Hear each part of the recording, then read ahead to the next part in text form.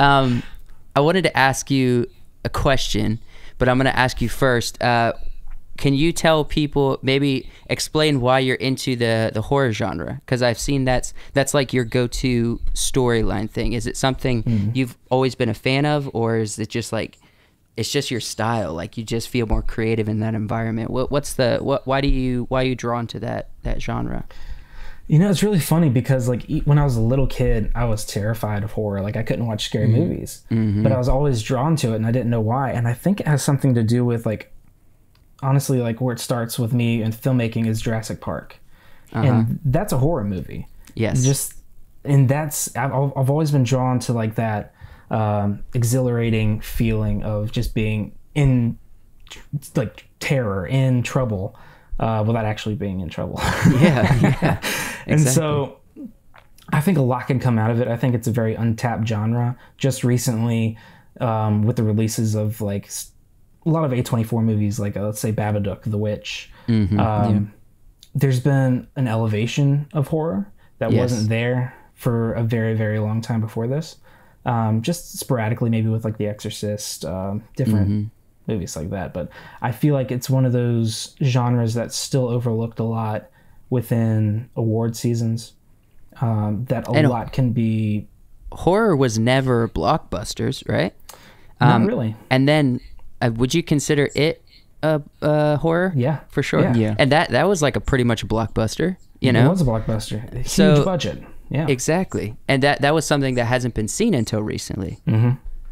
So now the money's there. So I'm sure like your interest combined with people are actually taking it a lot more seriously and dumping a lot of money into it. That's like great. Well, you even mentioned then, go ahead. you mentioned like Stephen King being a big inspiration. What would you say is one of your favorite stories from Stephen King that like just the one that you really like? I really love It. Like that's like one of my favorite books. Yeah. It's wildly different from the movies, but I still love the movies. But It, I think, is my favorite. If I had to pick one, I actually really love his son, Joe Hill. Okay. I don't know if you know him. He did like Nosferatu and I've heard of that. Box and stuff. Yeah. He's very much like his father, where the horror is very present and it's very hardcore. Yeah. But he has a lot more heart that Stephen King kind of lacks, which is Yes. nice. When you end on a happier note, like a bittersweet even, it feels better.